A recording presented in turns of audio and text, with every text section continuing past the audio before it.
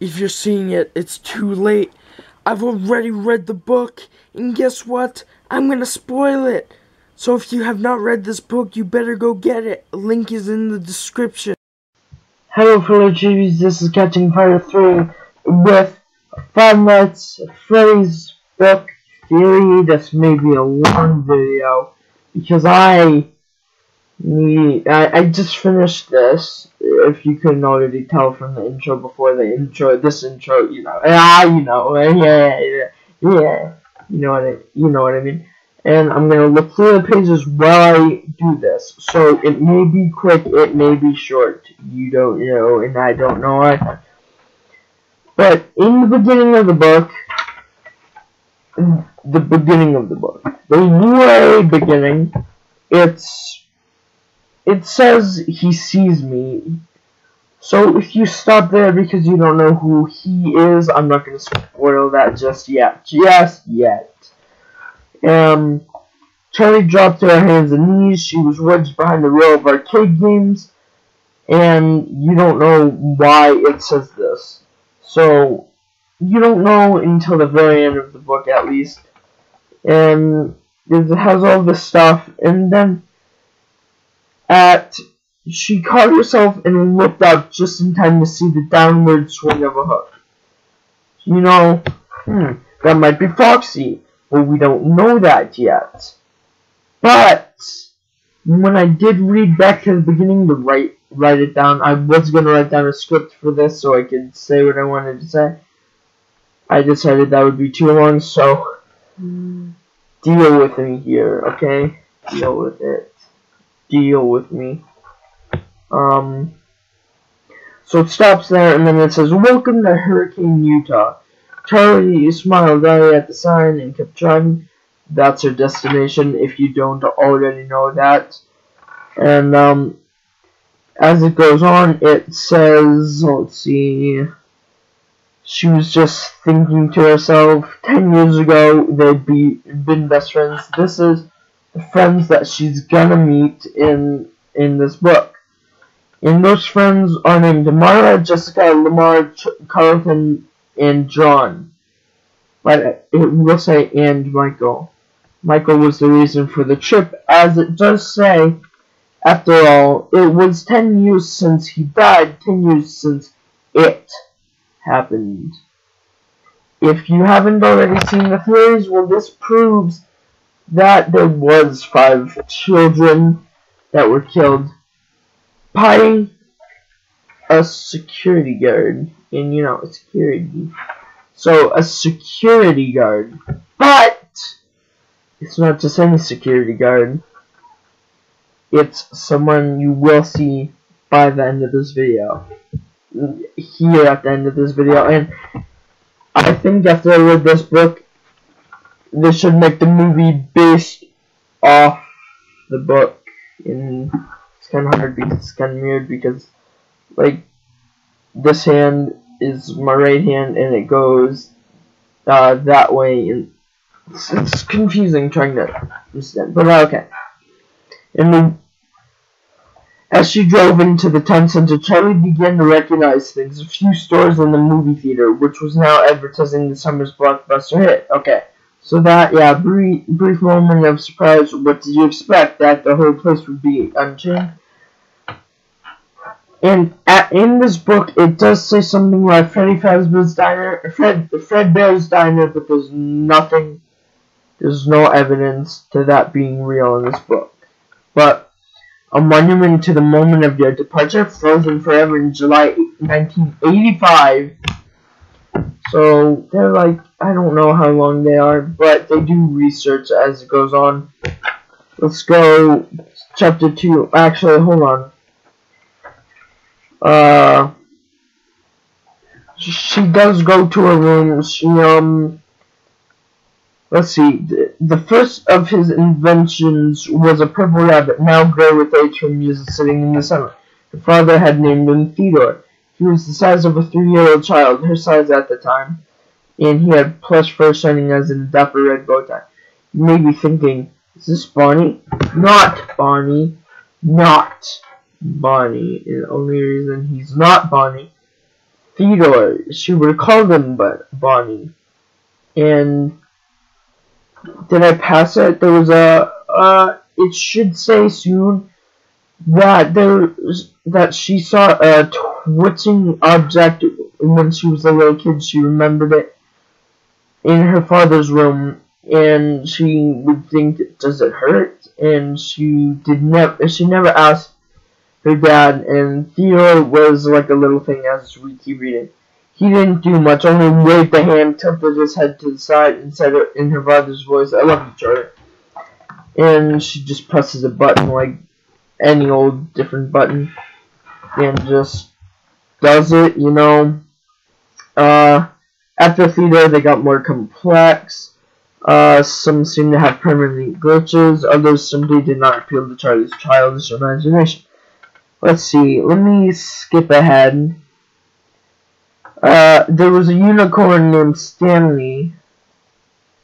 The unicorn Charlie had named him Stanley for some reason she can no longer remember, was made of metal and had been painted glossy white. He trundled around the room on a circular track, bobbing his head stiffly up and down. She would press a button right at her bare leg. Yeah, this is the button's point of view. And yeah, so just pushed it and it would come out of a little closet, just trotting along. And if you have a good imagination, read this book. This will be great for you, because you cannot imagine what it would look like, because it goes into such detail. Such detail! Maximum velocity! The track squealed as suddenly rounded the corner and came to a stop beside the bed. Okay, so her father created those animatronics, and who else those animatronics? You know what else? He is the owner of FNAF Freddy's. So he doesn't not kill anybody though. So he kills nobody at all. He didn't kill any of the kids. As we get on with the story, it will say. So, also there's Ella, which was in another closet, which I think you press another button, and it would bring her fake tea, or real tea, I don't know. But let's just go all the way to chapter 2. I remember this book, so some of it I'm saying just out there. I'm not gonna spoil the ending yet. But, you know. Oh, here it is. It's okay, Carlton. I'd like to know, too. Carlton shrugged, stopping at his pancakes nervously with his foot. They built over it, he said. What did they build? Jessica asked. Is there something else there now? Was it built over? What they're talking about, because I skipped part of it, was Five Nights at Freddy's. They built a mall over it, and they found a way into the mall. They decided going into the mall, and then they found Five Nights at Freddy's, apparently. Freddy Fazbear's Pizza. Now let's see.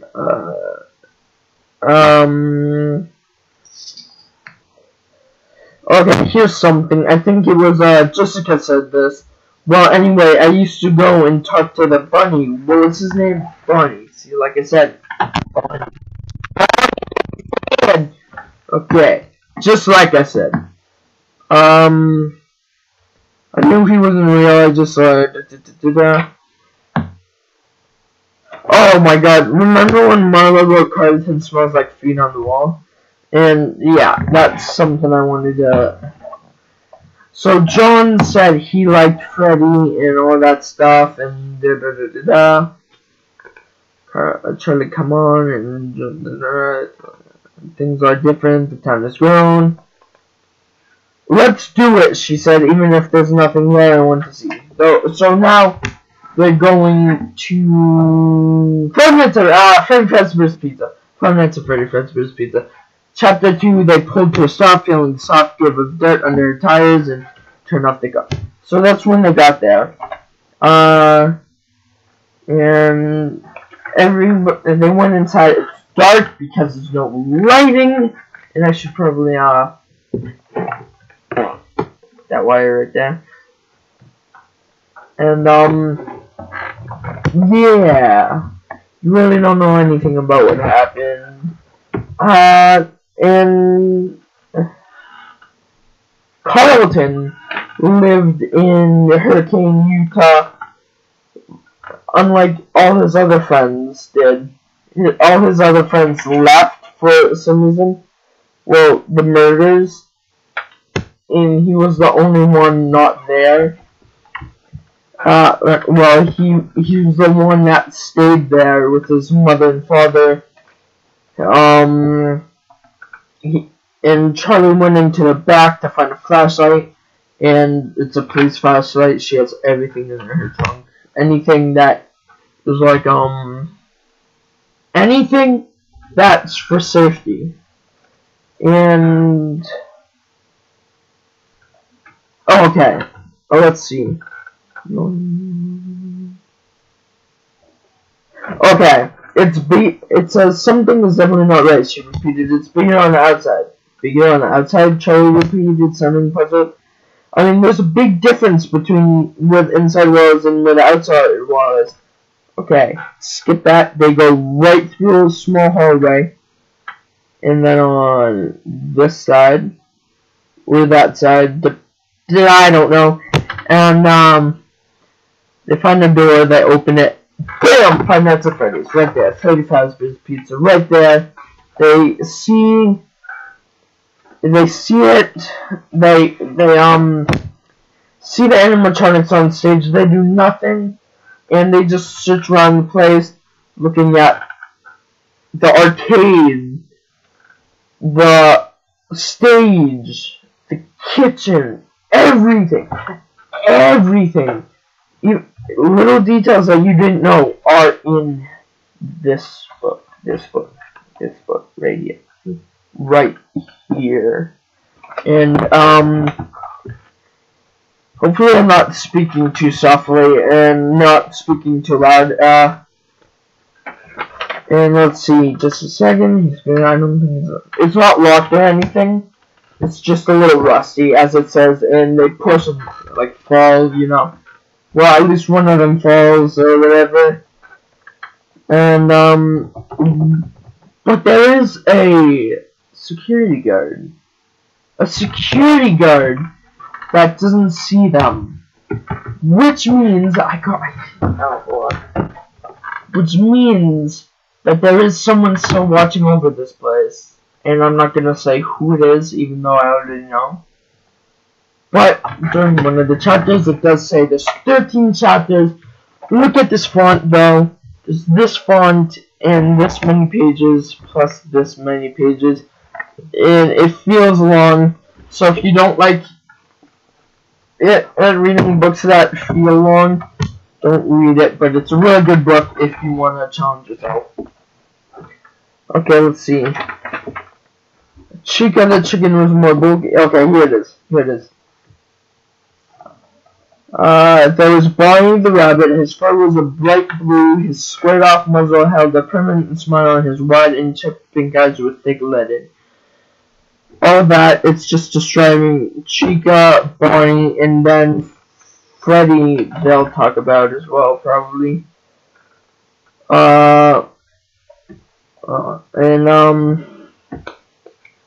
Yeah, and Springlocks do make an appearance. So let's skip all this stuff where they do that. Let's see. Well, let me just...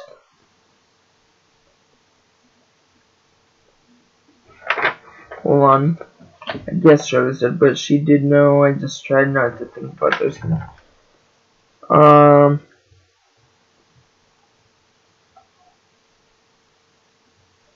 Okay, and let's... Charlie's father's dead. The owner of the restaurant is dead. Her mother's dead.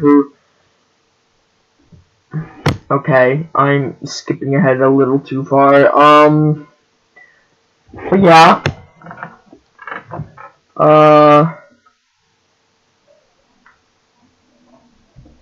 Yeah, right. The mortality hurricane. Okay, let's see. Let's skip further ahead away from the funeral. It was as though it become like a hearse and then yeah, sorry. Okay, they told Marla that Fetties is still there, and that they want to see it. Jason wants to see it. Lamar wants to see it. I think I forgot a few people as the characters. Jessica and John are one of them as well, which I don't think get listed.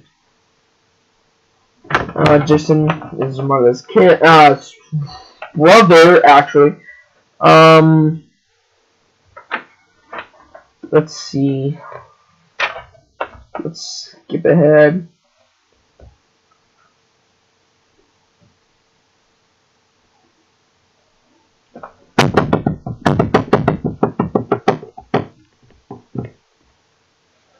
I can't remember what page it is.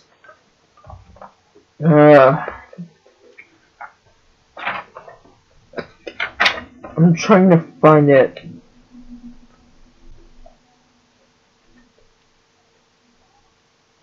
Okay. Charlie, are you okay? Yes, come on, let's go. Okay. Let's just skip ahead by a lot. So, let's just do this part from memory. One night, they go in to Freddy Fazbear's Pizza, and then the security guard sees them. But he turns away, and they were like, "Whew, okay, he didn't see us, but he did," and my hair see. When I'm looking into the camera, my hair looks a little weird, at least to me. I don't know, though. So, yeah, okay. Stage lights. Okay, let's go back a little. I don't know, a little too far forwards. What is it? Okay, they're playing hide and seek, and then what is it? We have to check for a hidden door. No, wait. To secure, scan the wall with a flashlight, looking for breaks in the plaster, and motion tomorrow to do this. We have to check for a hidden door. The last one wasn't really hidden. And do you think the plumbing still works? I really need to pee. Sorry, I was not expecting it. They were posters. They're exactly like the ones from the game. So he did add in, kids did add their work. Found it. There was a door. They opened it, and what they came in to be is it's the same as the first room they saw. The first room had a set of 8 TV screens and a large panel of unmarked black buttons.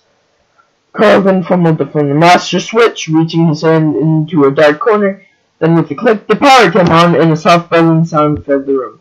Rich, bizarre reds and blues began streaming. So these buttons are what control the animatronics movements, the light on the stage, yada dada machada mada. 18 seconds so far, I think. No, 18 minutes so far. Okay, this video might be shorter. Jason ran to catch up. Let's see. Oh, yeah. So Charlie went behind the curtains that say out of order, and you can probably tell. Foxy. Boom! There's Foxy. But the claw reaches up and snaps her right on the leg. Right on the leg. And, like, it's not Foxy's fault. Yet. It's not yet fault. It's Foxy's fault. It's somebody using the control panel buttons, just like tick, tick, tick, tick, you know, just pressing random buttons. It just sliced her leg. And they went to the drugstore, got some gauze and some medical tape. And let's keep reading. When they got to the motel, So yeah, all the stuff, and my theories about this book, is I was right about specific things, like for instance, the dad is the owner. But what I got wrong though was the dad was the murderer, because the kids bullied him. Because that could have just not happened at all. And I have a lot of theories, but I'm just gonna go off memory now. After I skip to this one part, there was a really good part in the book, and it was where is it?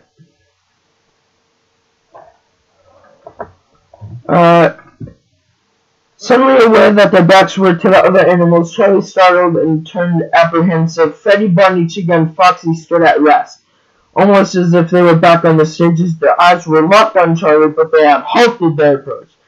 "It's the kids," Carlton whispered. "Foxy wasn't attacking Jason." Marla gasped. That's what it was. Foxy was trying to protect him. John took hesitant steps toward the middle of the dining room, and all of them, it's all that stuff. And now Golden Bonnie, yes, Springtrap confirmed, and okay. So they were going in and out of there until one time the guard spotted them. They went in thinking, okay, we're safe. The guard didn't see us. And of course the guard came in. "What are you kids doing in here?" "Yeah, oh my god, sorry, I didn't know we were trespassing." "You know that you're trespassing, and,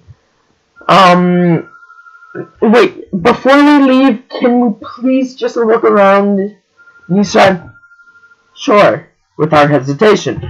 And his name is Dave, and they introduced themselves to him, and he blurred my hands.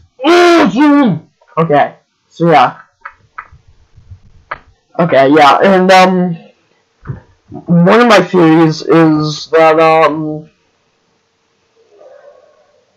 well, what happened was John and Charlie went back to the house, looked through some old files before they went, when afterwards, and then they found out picture of their father, picture of Charlie's father, and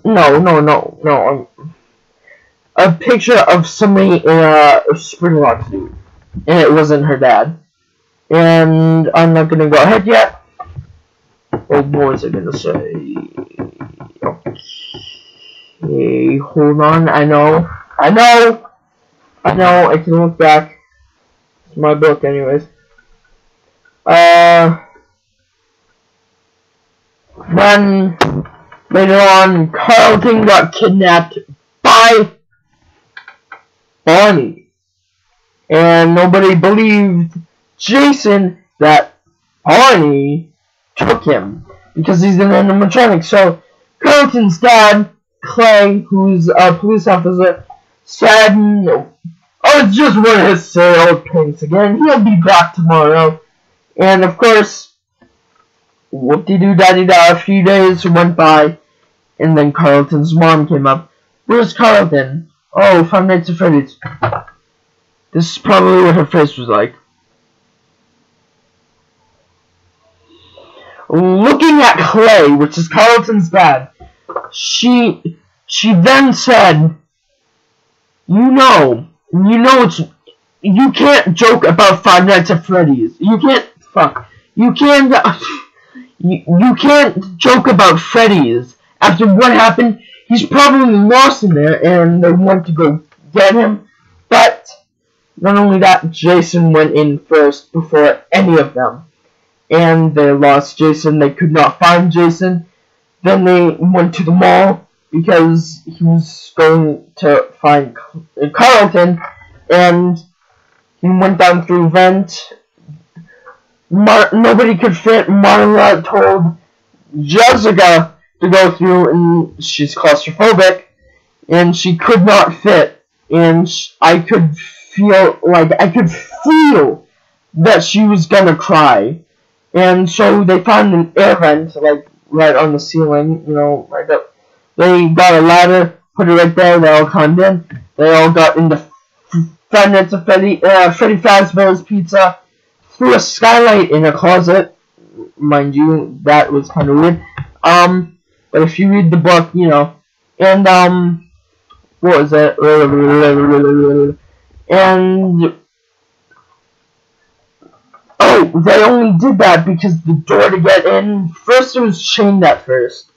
Then the chains were gone, and then they could go in, and then it was sealed shut, like it was glued shut, sort of thing, but melted together.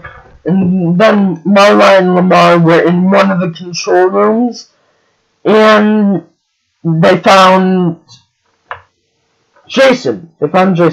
And so what this happened, then all of a sudden Foxy was banging into the door, like banging his way into the door, like, and broke the door and grabbed him. He could not fit into there. His shoulders were like his shoulders were like right here on the screen. Like if you can see, it's like it's like you can't get out that way, you know. And so he got his hook. This is his hook. He grabbed on Jason's leg. Pretend this is his leg, and dragged him out of that room. And all this stuff was happening, and Carlton was taken away by, well, first he was tied up in a like thing like this, like his arms were out like this, like wide out like that, and or like sort of like that almost. Hold on, like that, like his arms were like that, and so yeah, he was stuck in the torso of either Springtrap or Golden Freddy, which is Fredbear, because Fredbear's Family Diner, the last costumes were a Golden Freddy and a Golden Barney, and the only thing you can know about that is that Golden Freddy and Golden Barney, Springtrap and Fredbear, could have been the ones that were inside Fredbear's at the time. There's talk about Fredbear's, nobody knows about Fredbear's. And of course, he's stuck there, and it's spring locked. And one wrong move, and he could die. So, Dave came in. The guard, the security guard at that place came in. And he said, "Don't move. Move and you're dead," kind of thing. And he's like, who was that? "Don't move," I said. "Don't even talk. One wrong move and the spring locks will kill you." Something like that. And let's skip ahead. Actually, let's go back a little bit more into the book because I forgot about something. Charlie had the whip on her arm from Foxy, and later on, the animatronics came to life. And this is after Charlie found Carlton, and she knew how to work spring locks because her dad made it. So, on one side, she grabbed her arm right on the neck of the suit, grabbed the spring lock, made sure that it didn't set anything off. She did this really carefully, and she held it, and boom, right on her hand. I felt that in this hand, my left hand. I was in school when I was reading, and I went, "Oh!" And my teacher asked, "What's wrong?" "Oh, I felt her pain in my hand." And, so yeah, what else? And she did that until she got the whole thing off. Then she unstrapped it. It almost fell, so she grabbed it with her knees like she was doing. And when she did the last one, "Okay, Carlton, on the count of 3, I'm going to push the suit forwards, and you're going to jump back. 1, 2, 3. Push the suit! Carlton jumped out of the suit. He's fine. But, because the suit, it would go in, like, let's say, right here. There's like a hole right here. Like, from the suit inside him, kind of thing. Like, it's poking into him. and he's very uncomfortable. He gets out, then he gets a scratch on his hand because he tries to beat him, and so Dave comes back into the room, and he says, well, you figured it out. Charlie had a pipe, was behind the door, and boom, and he looked back and he was like, and just fell. And then all this stuff happened. The animatronics were still chasing them. They had to hide. Finally, it goes to Clay, and he's looking through Freddy Fazbear's stuff in the police documents. Then he finds out, hey, that guy looks familiar, on a picture with Charlie's dad and his partner, Dave. His real name's not Dave, though. Let's see if I can go back to that page. There was a page that it said that what his real name was.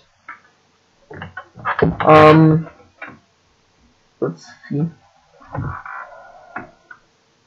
Has Dunn reported back from Freddy's? So yeah, Dunn came back because Jason and them were going crazy because they said Bonnie took Carlton, and they said it's all a joke. Officer Dunn went into there, and Dave killed him. I could have done I spoiled the spoiler. And of course, he was going through it, and he said, he was thinking, that guy looks familiar somehow, so he looked through something else, and let's see, it was the first murder ever, and, what was his name? It was, his real name was... Okay, here, I'm getting to the page. It's on... I'm gonna tell you guys the page. Okay, page 422, third paragraph, one down from the sentence. It says William Afton. Okay, so that's his real name. He's the murderer. He left, and then, of course... Okay, let's skip that, and they all stopped. Like I said, the animatronics stopped, and they went on, and then all of a sudden, Charlie was getting choked by Dave, aka William Afton. And of course, she's gonna die if you don't do what I say. And Claire was like, okay, we will do what you say. And then he's like, good. And Charlie gets up right underneath the mask. And you know what these do, right? Or whatever. She grabbed onto the spring locks. She let go. She might have hurt her hand a little bit. But snap! Right on his neck. And he was screaming and whatever. And he was writhing on the floor. And then the animatronics came back to life for just to grab his dead body and go. And then they said, those are the 5 children. That's the murder of the children. And Clay said, I have proof that he murdered Officer Dunn and those kids because Officer Dunn was killed. And they all have proof because they all have scars. They have to have all scars. And of course, what else? The end. My theory for this, though. Not only is this is proving everybody's theory. That's why I read parts of the book. The owner is the father. The murderer is not the father. The murderer could not go on to any other chains because this is the first restaurant after Fredbear's Family Diner. He killed those kids. He killed all 5, stuffed them into suits. Stuffed them into the animatronics. Done. He's dead. The animatronics do come to life at night, but it's because of the kids. Intruders, adults. Those kids don't know who adults is. If you're a teenager and you go there at midnight, or at least late at night, because midnight is when they come to life, they stop in the morning at 6 a.m. And